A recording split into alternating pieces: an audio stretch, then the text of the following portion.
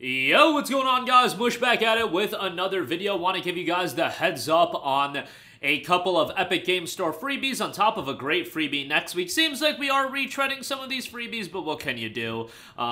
Can't be giving out, like, new games and big budget titles every week, although I would say the two titles that aren't being given out were AAA games, respective to when they were coming out, and one of them is still considered a pretty notable title, was given away last year as a part of, I think, Christmas Eve or Christmas Day. We'll talk about that.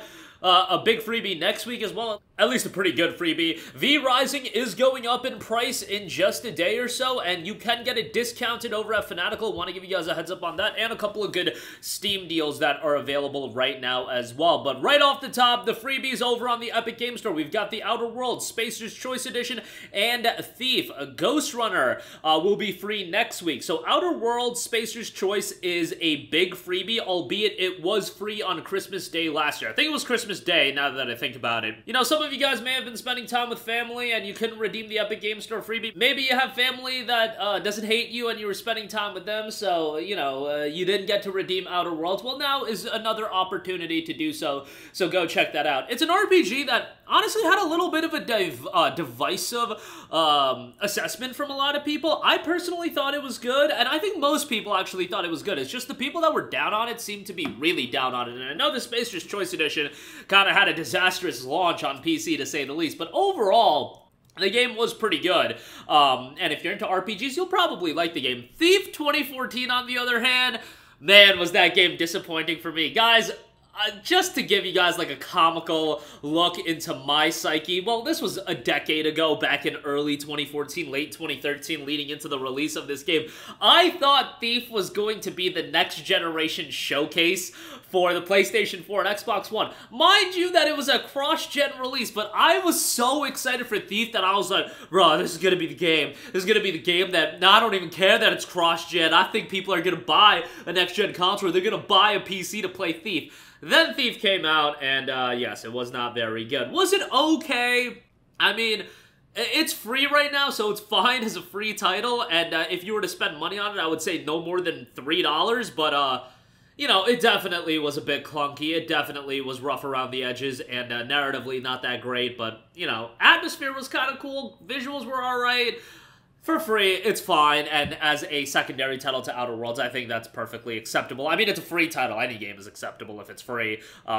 You know, it is what it is, but, yeah, Thief was a grotesquely disappointing game for me. Ghost Runner next week, that's a great game. That's a game that I talk up quite a bit, even though it damn near made me break a controller. The game is incredibly challenging at times, but also very rewarding, fast-paced, great soundtrack. We'll talk about that next week, but that's going to be a solid freebie next week. But for now, Outer Worlds and Thief, go get those for free right now. Next up, V Rising is 20% off at Fanatical for $15.99. Remember that this is going up to $35 tomorrow, so if you want to pick up V Rising for a discounted price, this is the time to do so. I know some of you guys, when I uploaded the video yesterday, were pretty down on V Rising in totality, but yo, if you want to pick up the game, go check it out. As you guys know, I'm not super into survival games. Survival games really just aren't my cup of tea these days, but you know, if you enjoy survival games, more power to you.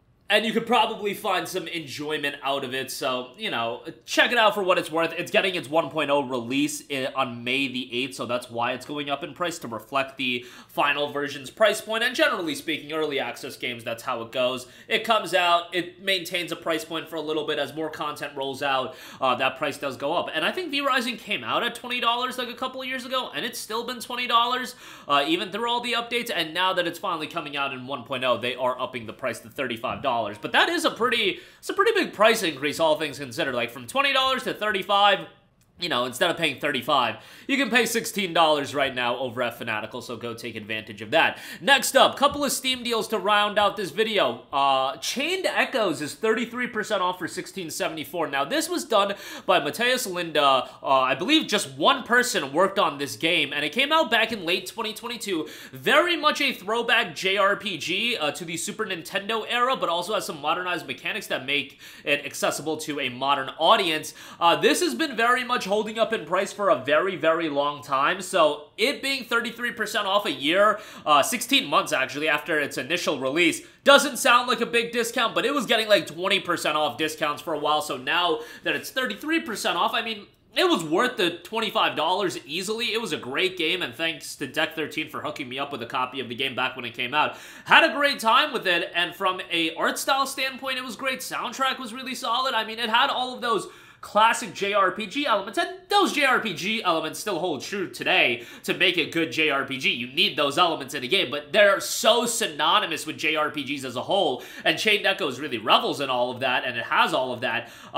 You know, lengthy game as well, obviously, as a JRPG. Not, like, overwhelmingly lengthy. Like, it's not going to take you north of 100 hours or anything like that, but you know, it'll be a sizable experience. For $16.74, I think that's a great price and certainly would recommend it. And then lastly, do want to give a shout to Palworld. 10% off for $27. Now, this is essentially the launch discount. It is the launch discount. For whatever reason, if you missed out on it, 27 bucks now. Palworld is a game that even in early access, you can get a sizable amount of content out of it now. And yeah, the concurrent player base has fallen, but what can you do? These things happen, and it is still accruing 54,000 players concurrently, and recently just had a new version, an update drop back on, I believe today. It actually dropped today, and they'll continue rolling out content, and I'm sure once Palworld hits 1.0, it'll have a jolt up in its player base, but you know, like, these things happen in gaming. It was never going to be sustainable with 1 to 2 million players. That was just never going to happen, and I think people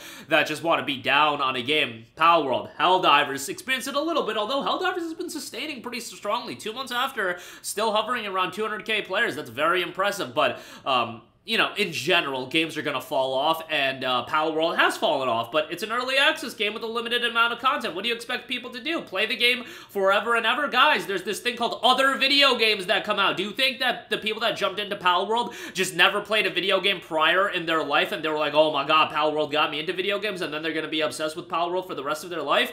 That's not exactly how things work in the gaming world. People jump from game to game, and Palworld's not necessarily like a live service model or anything like that, where it's getting these consistent stream of updates. The content is the content in the game for now, and I'm sure it'll grow, it'll expand, but give them time. It's cooking. It's an early access, and if you haven't checked it out, the base game, or early access version, I should say, still offers you quite a bit of content for what you're getting into. Survival games, again, not really my cup of tea. Palworld, you know, it's a bit gimmicky to me. Like, I didn't get super into it, but I'm happy for everybody that enjoyed it, and I can definitely see why people enjoyed it. Very positive reception, 93% positive.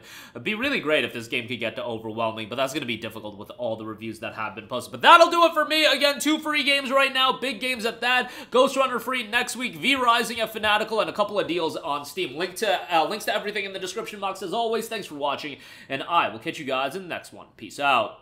Hey, what's going on, guys? Mush here again. Hope you enjoyed the video. As you guys might know, YouTube's notification system is sometimes a little bit wonky, even if you're subscribed to the channel. Maybe you're not abundantly aware that I uploaded a video. To remedy that situation, make sure you hit the bell notification button. This way, whenever I upload a new video, and I try to upload as consistently as possible, you will be notified directly of the upload, and you can watch it as soon as it goes live. I would really appreciate it if you guys hit that button so you can stay up to date with all of the content I'm posting. But as always, guys, thanks for watching, and I'll catch you guys in the next one. Peace out.